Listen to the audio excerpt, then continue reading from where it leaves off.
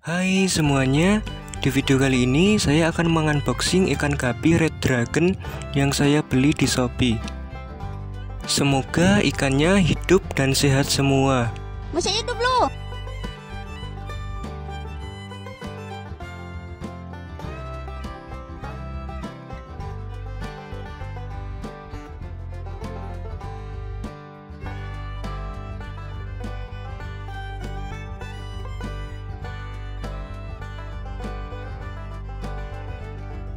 Selain beli guppy red dragon, saya juga beli ikan guppy jenis lainnya, seperti guppy black Moscow.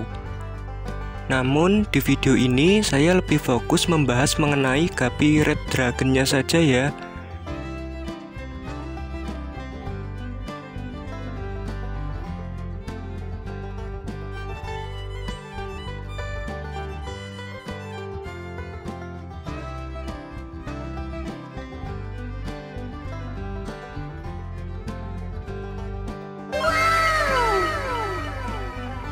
Wow, dapat bonus juga teman-teman.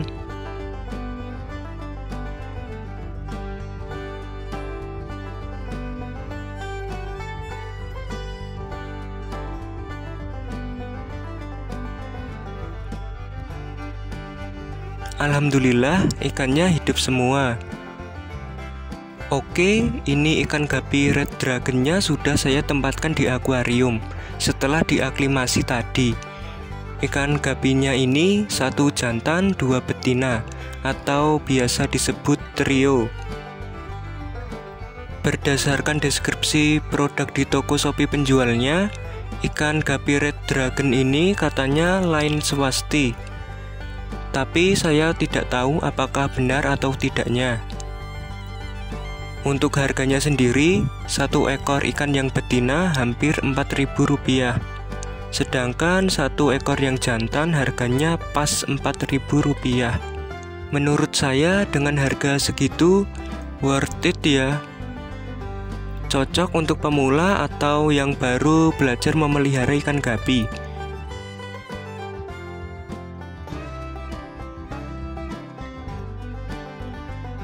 Kalau dilihat-lihat, bentuk ekor ikan guppy yang jantan bagus ya.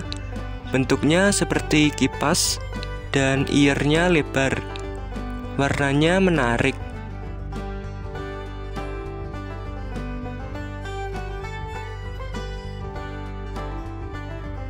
Yang betina juga bagus, namun kelihatannya masih usia remaja. Jika teman-teman memiliki aquascape, ikan guppy red dragon ini cocok banget ditambahkan ke aquascape. Oh iya, guppy dragon termasuk ikan guppy klasik yang masih banyak peminatnya karena memiliki coraknya yang menarik dan ekornya yang lebar, serta beberapa warna selain merah, seperti warna biru, ungu, hijau, dan hitam.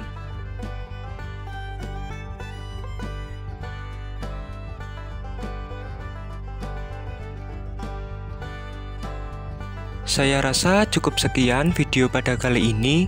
Terima kasih banyak bagi teman-teman yang sudah menonton. Sampai jumpa di video berikutnya. Tetap semangat dan semoga sehat selalu.